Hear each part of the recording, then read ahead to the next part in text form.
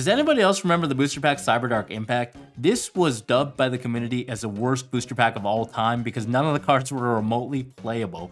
But over time, this proved to be false because on the contrary, there were a lot of cards in this set that were actually broken. Well, for starters, there was a card called Instant Fusion, which was quickly limited in today's metagame because it's so broken in conjunction with broken fusions like Hit Cowls. We also got the barrier statues, all of them, including Barrier Statue of the Storm Winds, which is so busted that it had to be banned because it was so crazy and flew.